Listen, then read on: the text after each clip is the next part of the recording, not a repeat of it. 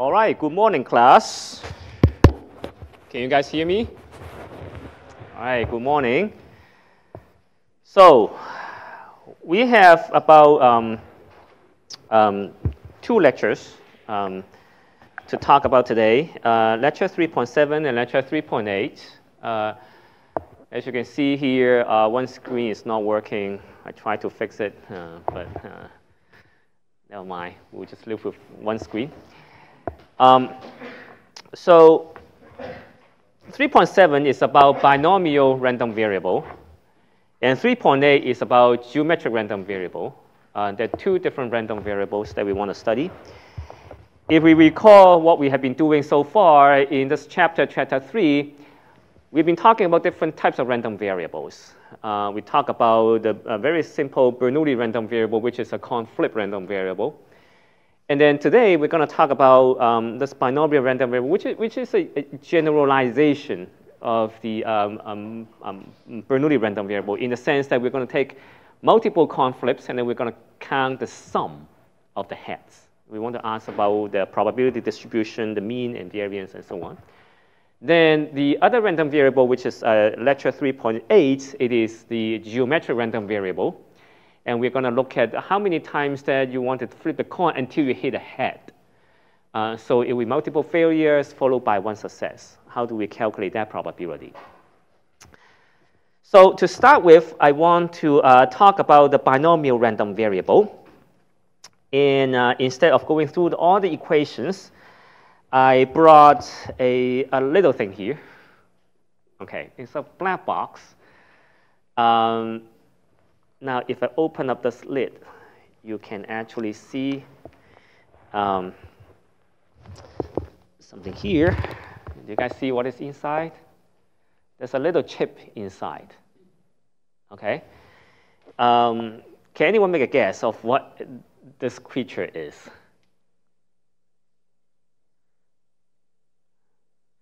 Yes. It's actually a camera. It's a prototype camera that costs maybe more than 10K. Okay. This is a prototype camera that me and my collaborators has been building. It's a camera. Now, why do I want to bring up camera as I'm talking about the binomial random variable? I'll just put it here. In case people are watching the video, they can see it as a camera here. Hey, can you guys see this? Yeah, it's a camera. Okay, so why do I bring up camera? Does anyone know how does a camera work? Of course, you have camera, you have lens, but at the back of a camera, there is a little piece of silicon that's called an image sensor. So what kind of image sensor are we using in our cell phones today? Does anyone know? No, you guys don't know. You just know iPhone 14, which is fine. But at the back of iPhone 14, this is a SE. There is a little sensor. There are two types of image sensors. One is called the charge coupled device, CCD, and then the other one is called a CMOS. So make a guess. What kind of sensor are there in an iPhone? Is it a CCD or a CMOS?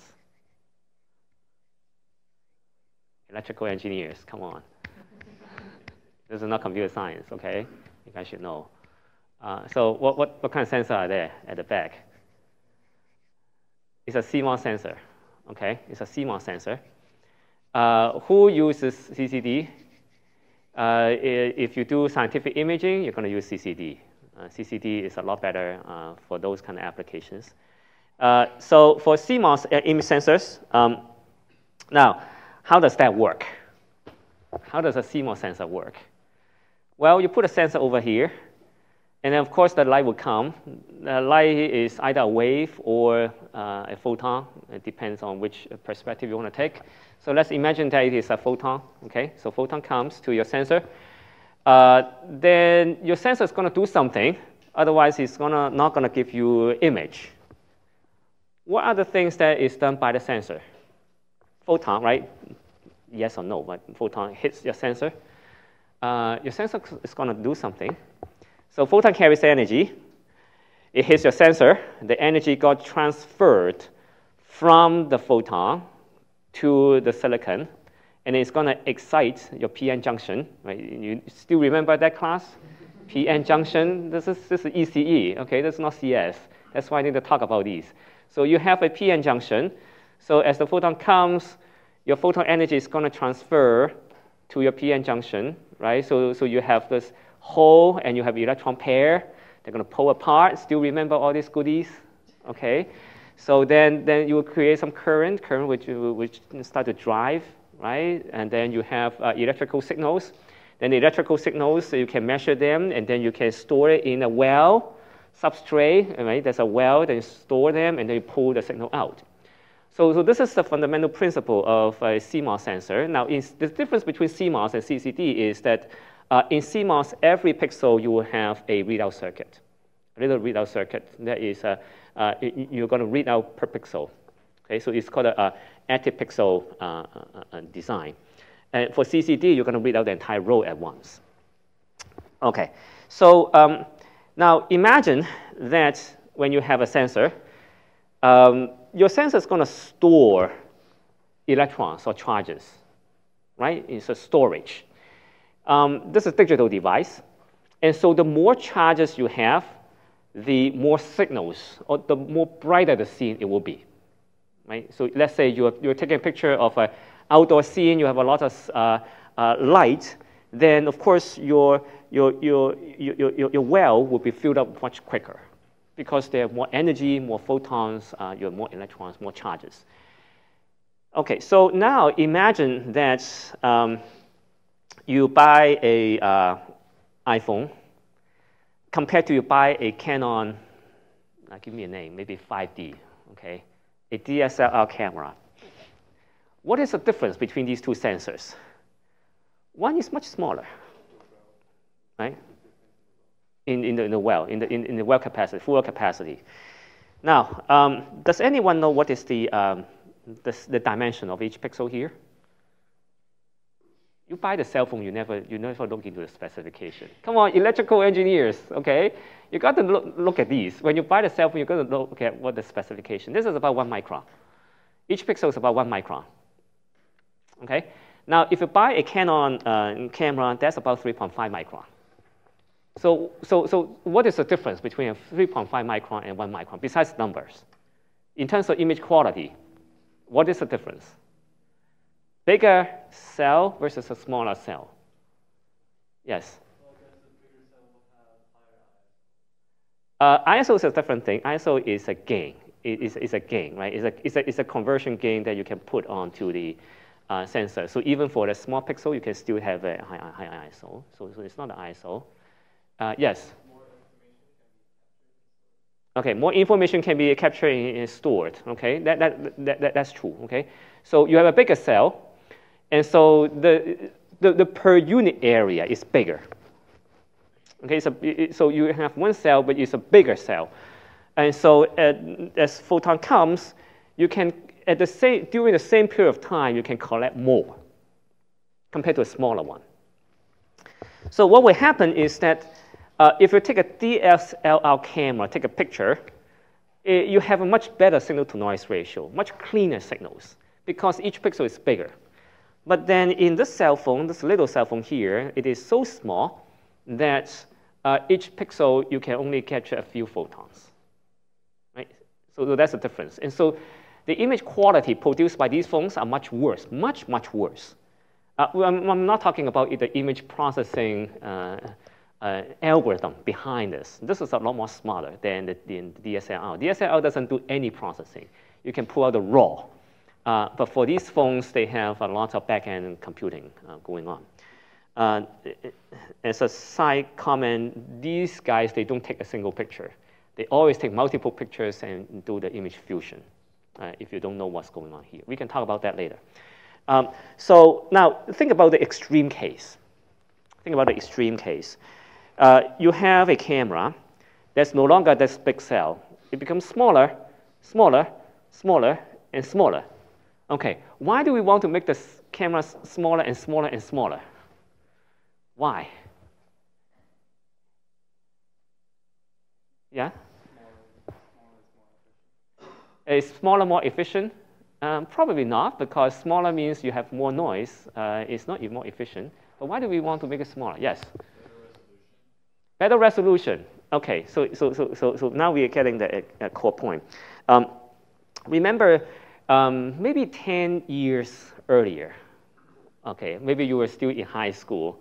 Do you realize that every cell phone company is having a slogan? Oh yeah, we have more pixels.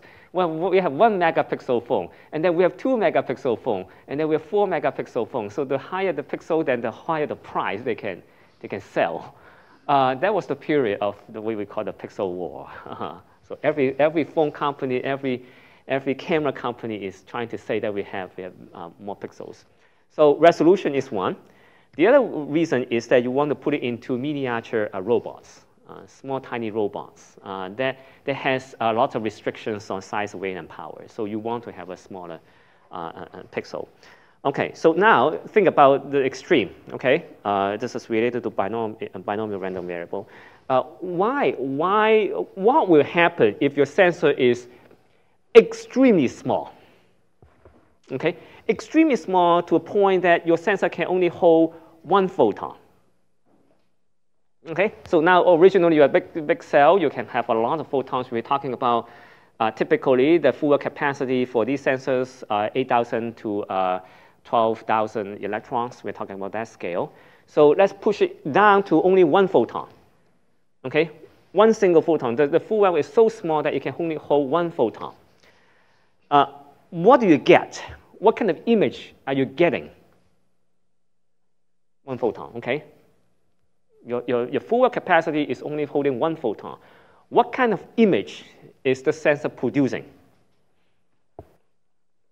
Yes? Is there an element of randomness because the photon could be only one direction? Okay, so if I give you a digital image, that is a 16-bit, 14-bit to 16-bit image, ADC, okay? So 16-bit, so you have 2 to the power 16 levels. So that could be grayscale. Now you can add color later on. What will happen if you only have 1 photon? What kind of image do you get? Exactly. It's going to be a black and white image. Just black and white, not even grayscale. It will be a black and white image. And so here is a picture. Okay? Here is an image that you're going to get. And then inside this image, I'm going to zoom in. And zoom in, you are going to see things like that. Ones and zeros, black and white. Black and white. Okay? A lot of these black and whites. Now you say, okay, where will I get a black? Where will I get a white? Well, it depends on the brightness of your scene. If it is a bright area, you're going to get more ones. Now, the terminology here is that white means 1, black means 0. Okay, don't think that now there's a black ink is 1. Okay, it is brighter, then you have more ones. 1 is 0. One is white. Okay, so now because you have ones and zeros, what kind of random variables are we talking about here? 2 state, 1 and 0. What is the random variable? Last lecture. Bernoulli random variable. Okay, it's a Bernoulli random variable. Every pixel here, it is a Bernoulli random variable. There is an underlying probability, P, which is a number between 0 and 1. What does that stand for? Yes? That's the probability of Being white or black. So if I have a bright pixel, bright scene, right? Should the P be close to 1 or should the P be close to 0? P should be close to 1. Okay, if it is a very bright area. If I have a very dark area of the scene, that P should be very close to 0. So for this image, you have a lot of P's. Okay, every pixel you have a different P. And then for the same location, you're going to draw this binary random variables, ones and zeros, over time. Okay, not over space, but over time. So now here's the interesting thing. If I give you one binary measurement, okay, one binary measurement, there is really no way that you can go back and say, hey, what is the underlying image? Because all you have is a binary image. That's what you have. But if I give you a stack of 30 frames or 64 frames, and assume the scene is not moving, okay? I give you a stack of 64 frames, binary images. What will be the underlying image? Can we estimate that? It becomes possible. If I give you 64 frames, 128 frames, 512 frames, the more frames I give you, I think we will be able to estimate the underlying P for every pixel. The simplest solution is just take an average. If I have more ones in my stack, then that means that pixel has to be brighter. If I have more zeros, that pixel has to be darker, right? It's just taking the average, I will be able to do some calculation. So the moment you start to take average of all these Bernoulli random variables, you're doing this binomial random variable. The sum of many Bernoulli is a binomial. That's just the definition. So as we are learning this lecture here, keep in mind what will be the application that we can think about. Well, this is one application. You're not just flipping a coin many times and count the number of heads. That is useless. In real life, you will never run into this kind of problem.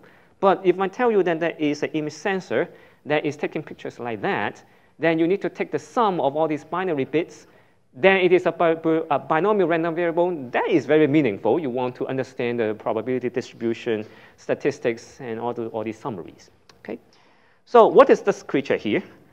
This is a GigaJot Pathfinder camera. GigaJot is a startup company in Pasadena that we have been working for many years. Inside this camera is a little single photon sensor. In fact, here you can see there are 20 sensors. So it's a prototype. So we have 20 sensors put in there and see which one is fail, which one is working. This sensor, it is a multi-bit sensor, meaning that we can take 3 bits of 8 bits, and then after you get the signal, then we can dump it back to 1 bit. So this one has an extremely low dark count. In case you don't know what is dark count, whenever you turn on the camera, you do not take any picture at all. If this camera is already generating some signal, that's called a dark current. Okay, so this is like a background signal that's generated by the sensor. So it has an extremely low dark count. It also has a very low read noise. So every time you read out a signal, there's a read noise associated with it. So it also has a very low read noise. The two together can help you do the photon counting. If you do not have a low enough dark count, that means you have a lot of background noise. You cannot count. If your read noise is too high, then you cannot separate 1 photon versus 2 photons because you will just mess up the 2 pulses. So you can do that with a very powerful sensor. This sensor is originated from Dartmouth College, and then it went to GigaJot, and then we are the back-end people to design the algorithms to really take these binary images and then turn it into grayscale images for moving videos. So over the past couple years, we have been doing many of things, including this. This is a real capture, not in Zoo, okay, but we display this image on a screen in our dark room, and then we use really this camera to take a picture, and then you can get to this quality. This is the CMOS camera that you will find from these phones. Okay, and so we take a picture of those, and then we retrain networks and to classify them. Now I'm not sure if you can see that. We can actually determine the label. This is a black bear. So of course we have a lot of algorithms sitting behind to read this extremely noisy image, and then we have a way to recognize the pattern from these noise. Another example here. This is image reconstruction. So this is a rotating fan.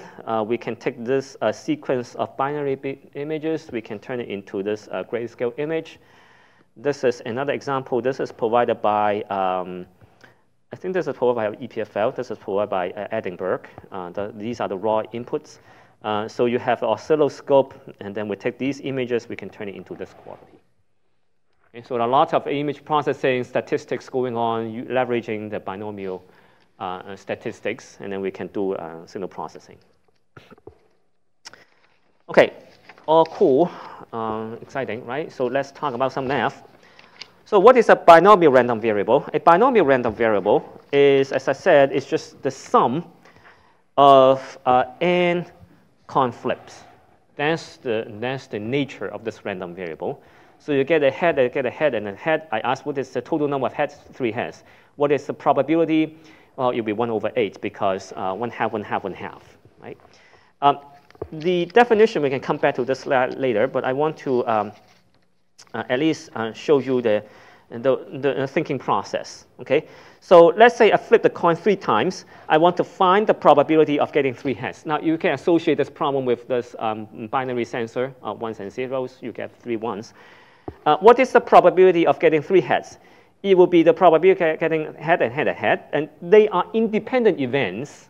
And so by the axiom, I can separate them into, not axioms, just 3 n's, okay, 3 n's, n of h and h and h. That would just be the products of 3 probabilities. So that's the independence property, okay? If you recall the definition of independence,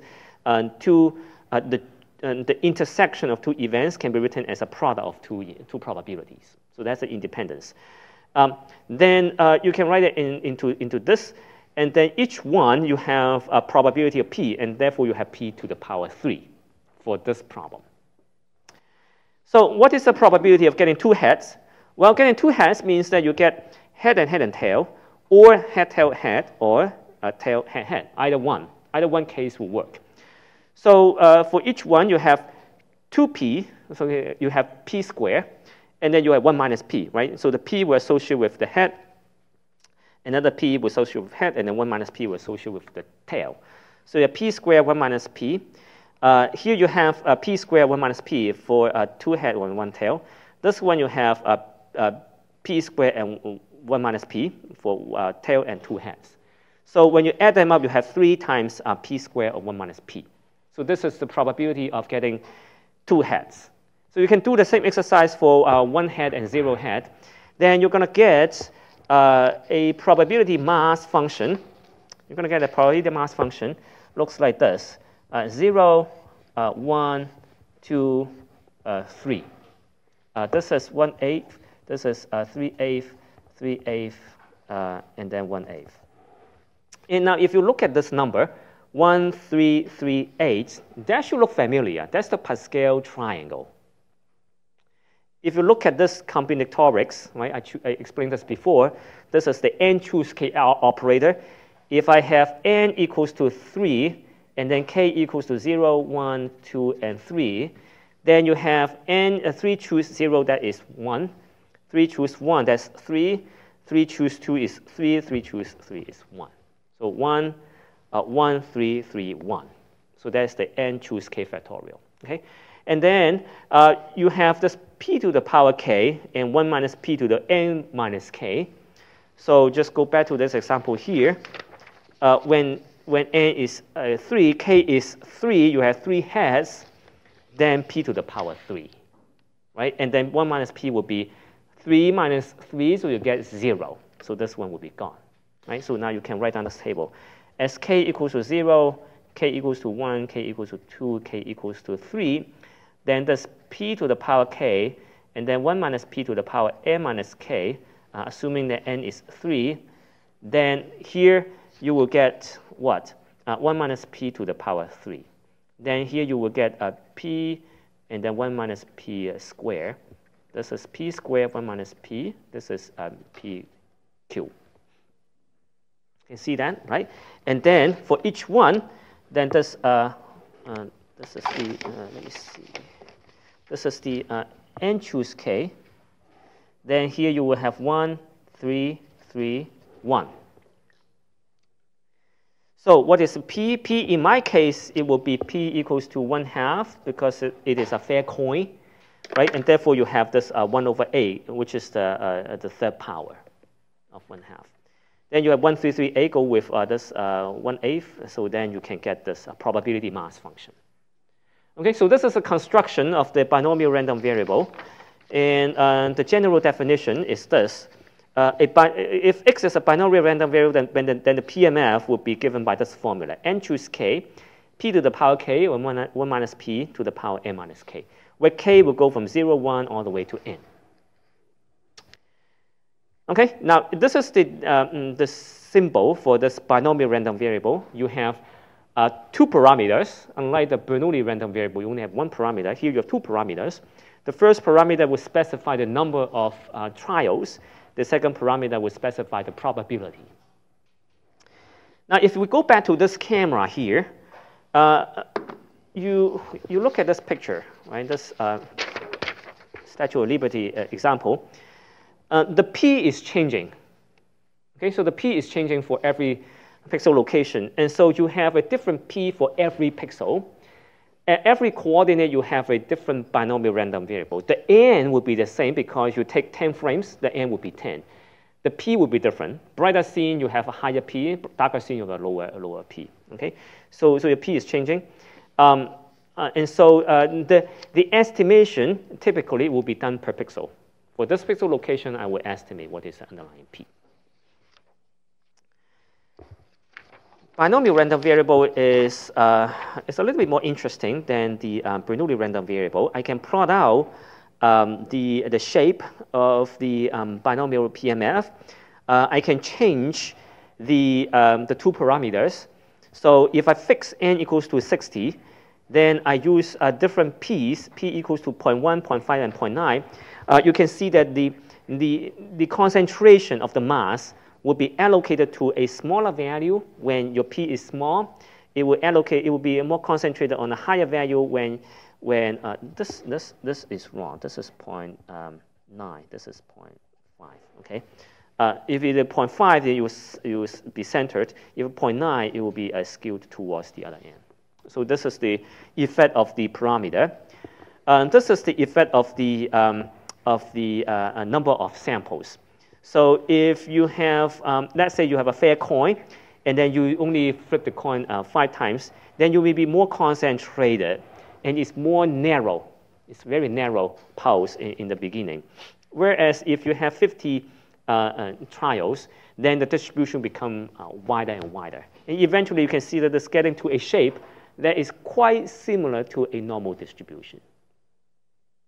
Okay, so we'll come back to that point later, but I just want to bring to your attention that the PMF will change as you change these 2 parameters. The moment of a binomial random variable is given as follows.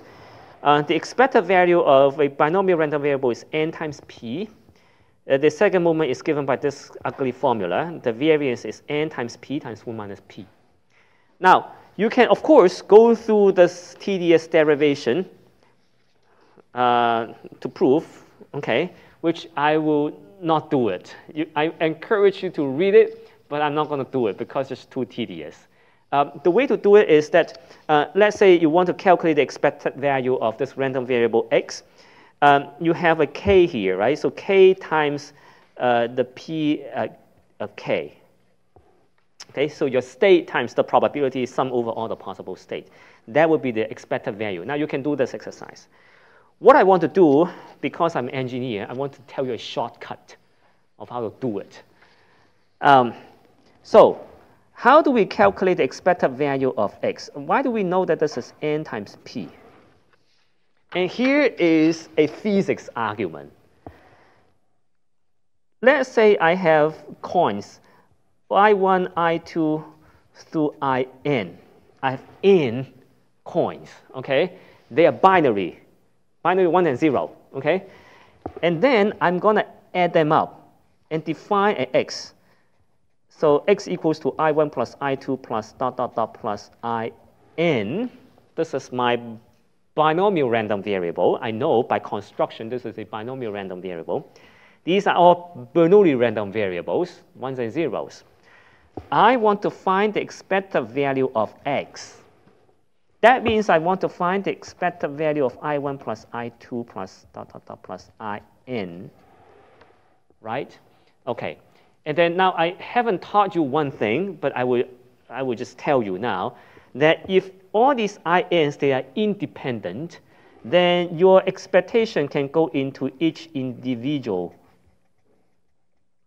guys. Well, even if they're not independent, you can do that because this is expectation. Expectation is linear. Anyway, so the expectation can be applied to each individual. That's a beauty. Okay. Now, what is the expected value of this I1? That is just the expectation of a Bernoulli random variable. What is the expectation of a Bernoulli random variable? P. So you have P over here. This is P. This is P. How many P's do I have? N. So I have N times P. So life is good. Proved. Okay. Instead of going through all these nightmares, you can see here, that's it. Okay. Now, how do we prove the variance? Let's also prove the variance. The variance of a binomial random variable, it is going to be the variance of I1 plus I2 plus dot, dot, dot, plus In. Okay. Again, I am using a property that I haven't taught yet, but I will tell you that this is going to be the variance of I1 plus the variance of I2 plus dot, dot, dot, plus the variance of In. Okay. To be discussed later, not now. Okay, so once you have this, then what is the variance of a Bernoulli random variable? There's a P for expectation, then the variance will be P times 1 minus P. So here is P times 1 minus P. This is P times 1 minus P. This is P times 1 minus P. So how many P times 1 minus P are there? N of those. N times P times 1 minus P. Again, very, very happy. Okay. So compared to this creature, now if you want to put a square and then do those things, that would be pretty good exercise to brush up your infinite series calculation. But you don't have to do that, right? So life is good. Everyone's happy. So you can do this calculation by using the physics. So we know the binomial random variable. We can calculate its expectation, its variance. We know that. We can also calculate its the CDF, which is just the cumulative sum. And unfortunately, there is no easy formula. And I don't expect you to remember this formula. I just show you the picture. And that's the picture of the CDF of a binomial random variable. Basically, just do the cumulative sum. And this shape looks like a normal distribution, and this CDF will look like a CDF of a normal distribution, which you'll realize that later. Okay. Again, why it's called the central limit theorem? I can explain it to you later. Okay. Okay. We have already talked about that. Okay. Any questions so far? Good. Okay. As a side remark, the reason I really like EE than computer science, it's not just a cultural difference. It's that I really like this kind of things. So if you're in a EE program, I hope one day, not now, one day you will really enjoy the physics, you will enjoy the device, you will enjoy the circuits a little bit more. Then you want to do data science and machine learning. Those are very interesting things. But if you call yourself a EE major, this is a very representative thing for the EE major. I came from a optimization and signal processing background. I used to do more on the theory side, but then in recent years, I spend most of my time dealing with this thing. It's very interesting. And you can take pictures that you are not able to take, and you will be able to understand all these little tiny details of how people actually build a sensor. You look at the history, come from the photographic films nowadays to these digital sensors and back to these binary frames. There's actually a very beautiful line that you can connect all these dots. If you look at this Statue of Liberty example, this is binary, or even this one, okay, or maybe this one, okay. It's actually very, very similar to the good old days photographic films. Does anyone know how photographic films work? Now, you haven't taken a chemistry class. Anyone has used those Kodak film before? Okay, you used before, right? So how does it work? There's a little analog material, right? It's called a photographic film. And the inside this film, they are the silver halide molecules. Okay, now you realize, how can this professor know all these? It's because I'm an electrical engineer. Okay, all right. So this is silver halide films, and then now when the sunlight exposes the silver halide films, there will be some chemical reactions going on. The bonds got broken, okay, and some bonds will got glued together. And so now, and then this is the exposure, and you put it into we call it the development. There's a solution, chemical solution, that you're going to eat away some other chemicals. Then the silver halide molecules, the bonds, they will either click together or they will be separated. Okay, the ones that click together, they'll become opaque, so the light cannot go through anymore. So those will be the dense areas. And those will be the dark areas, right? And then those that got broken, and then you have more transparent, so you have more light. So these are the density, right? So the density of these opaque and transparent molecules, ones and zeros, is actually reflected right here. Ones and zeros, the density of ones and zeros is the digital analog of the good old photographic films, okay? And so you ask, what is the resolution of this thing here? It would be the size of each pixel. What would be the resolution of your photographic film? You can actually ask the resolution of photographic film, by the way. Photographic film, it has a resolution. Resolution is not a digital thing, okay? The photographic film, you can measure the size of each silver halide molecule, and those will be comparable to these. All right, you don't realize that. And the older ones, they are bigger molecules. The fabrication is not that good, so those resolution would be worse because the molecules they're bigger.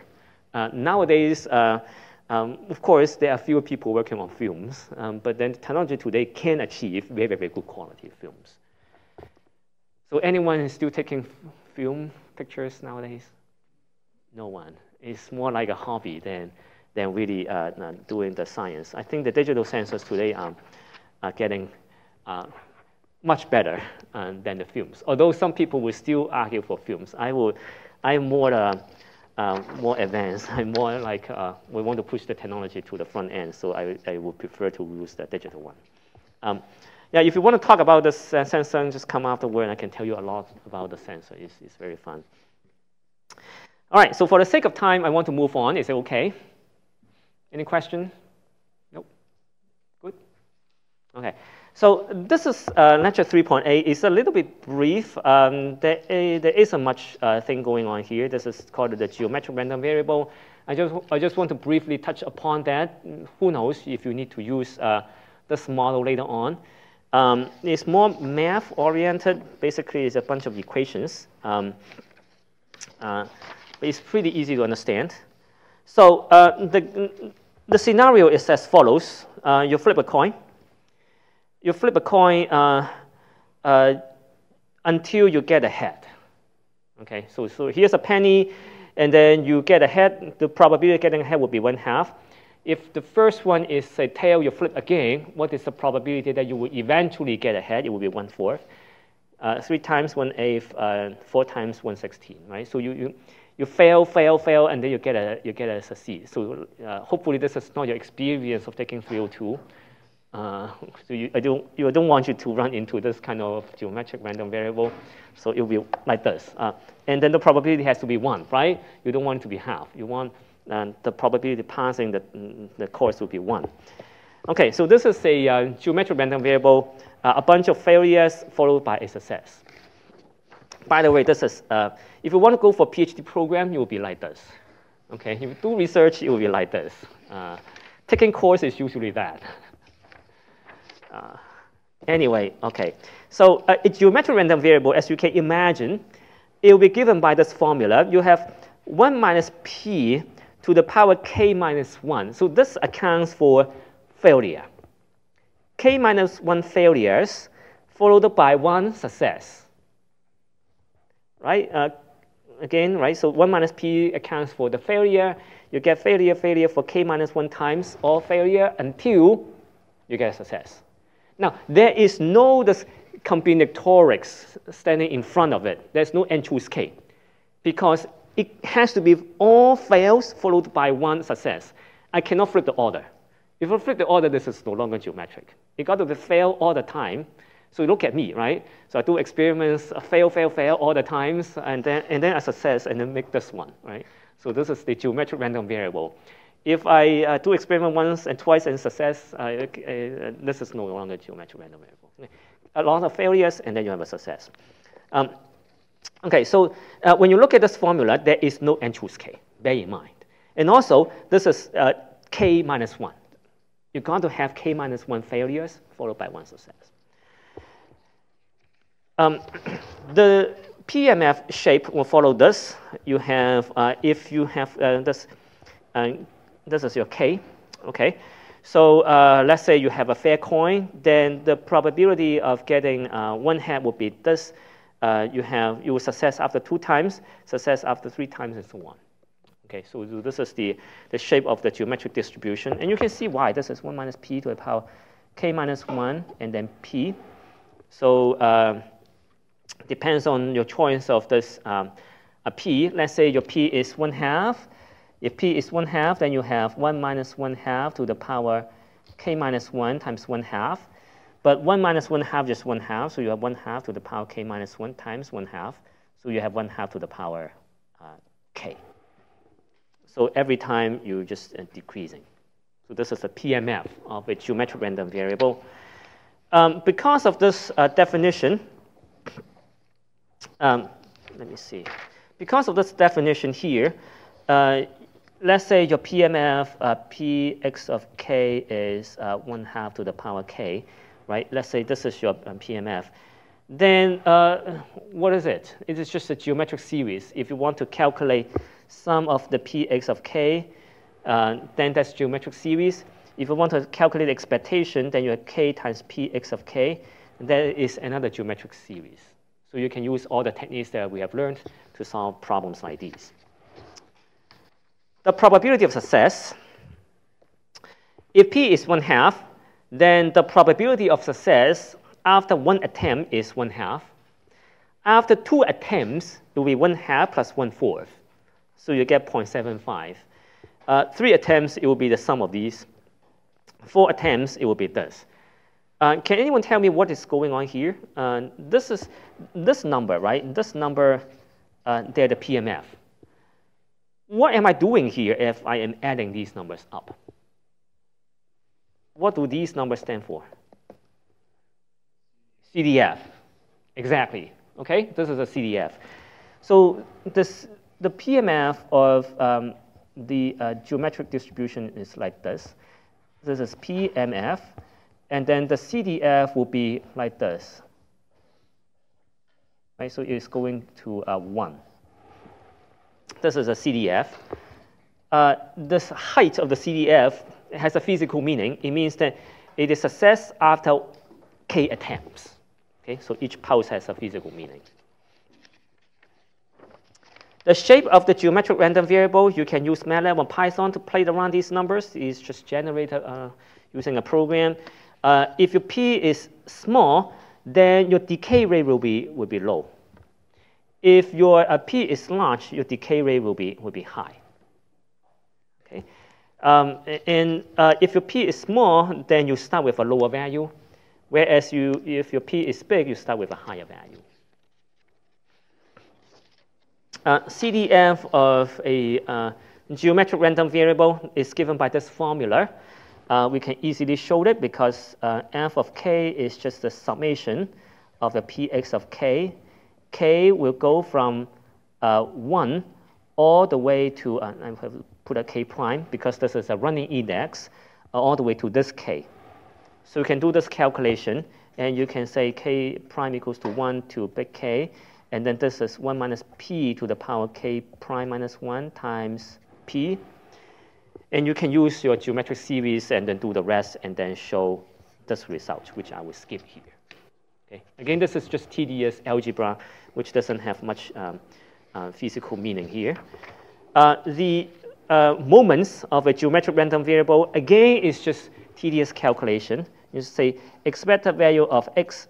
How do we calculate that? It is the summation of a k times, this is 1 minus p to the power k minus 1 times p. K will go from 1 to infinity, right? And so you can pull out the k, p, and so you have k going from 1 to the infinity, k times 1 minus p to the power k minus 1. This is just geometric series, the first order geometric series. And so that will give you 1 over p. Remember this formula, right? Sum of r, k times r to the power k minus 1. K going from 1 to infinity, this is 1 over 1 minus r squared. Right? You can just use this formula to show it. Finally, largest variance, since this variance equals to 1 minus p divided by p squared, when will you have the largest variance? Well, the largest variance will appear at when p is close to 0. You can show that. Okay. So as for the physical meaning, I will leave it to you as an exercise. Just think about why it is happening. Okay.